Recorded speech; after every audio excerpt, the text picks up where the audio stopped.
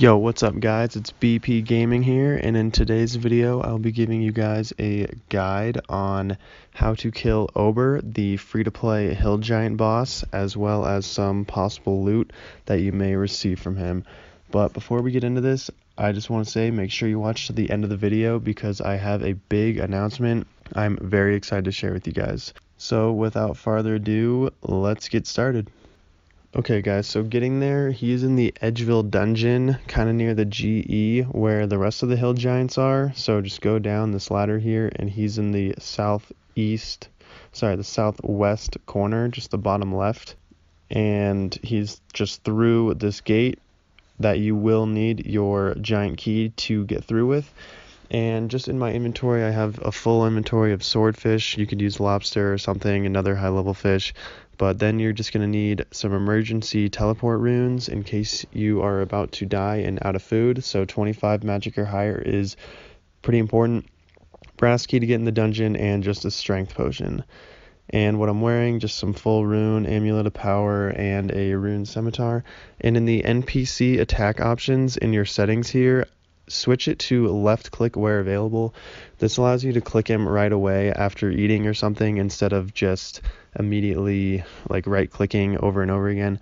And then just prayer, I just use rock skin because he does know whether you're using protect from melee or protect from magic and will use the opposite attack.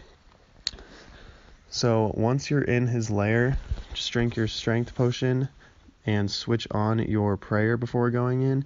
And he does have a special mage attack as you enter the arena, so watch out for that. So we're just going to go in and attack, and he does hit hard. He can hit up to 26 with his magic attack, which is when he stomps, and his melee attack is just when he punches with his club like that, which he can hit a 22 with. So never let your health fall below a 26. And you can see how he's knocking me down here. Try to be up against a wall because he can't fly you across the arena. I'll show you in a later clip here where he actually punches me across the arena, so you always want to be against a wall. And you can see he does hit pretty high, so make sure you are paying attention and you are eating a lot.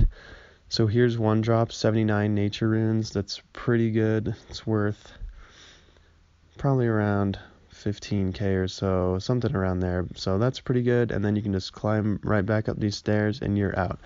Another drop I got was a rune kite. That's 32k, so that is another great drop there. 72 law runes and another giant key for another round. So that is a great drop, basically just free law runes.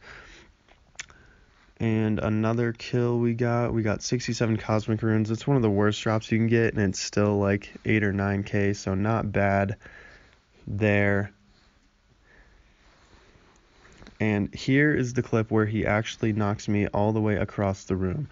So when he does that, you have to run all the way back to him, so that's why you want to be right by a wall.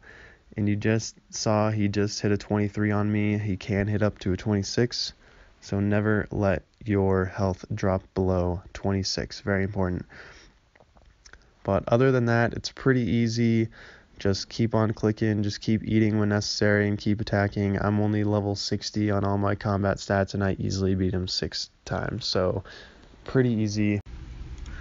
You pretty much just want to monitor your food and pay attention to your health and make sure you are eating at the right time so that you don't die. But here's our final drop. Rune plate legs, that's a great drop. That's like 37k right there.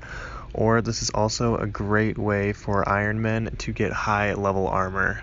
Here is our loot and our cost. So we used 2 strength potions, 143 each, and I bought 50 swordfish, 285 each. So total that's around 14.5k of costs. But here's what we got in 6 kills. We got rune plate legs, rune kite, some law runes, 2 drops of cosmic runes, all the big bones, and some nature runes. So that's 114k. Take away our cost, that's 100k profit. So after selling all of it, it came out to 114k as predicted. So that is pretty good from just 6 kills. But yeah, that's about it. He's not too hard of a boss. Just make sure you got some good armor, some good food, strength potions, and all that good stuff. Make sure you watch out for his special attack. Never let your health get below 26. Stay up near the walls and just eat and attack. It's pretty simple, pretty easy, and you guys get a lot of good high level drops. So I hope you guys enjoyed the video. That is about it for me, other than the announcement I had, which is to my first 100 subscribers, I will pick one subscriber and I will be giving away a bond. So one lucky winner to our first 100 subscribers. So if you haven't already done that yet, make sure you subscribe to the channel to see if you can get lucky, and also share around with your friends. If you liked the video, please hit that thumbs up and also leave a comment with any questions or concerns. I do read every comment posted. So yeah, that just about does it here for me. But until next time, peace out, guys.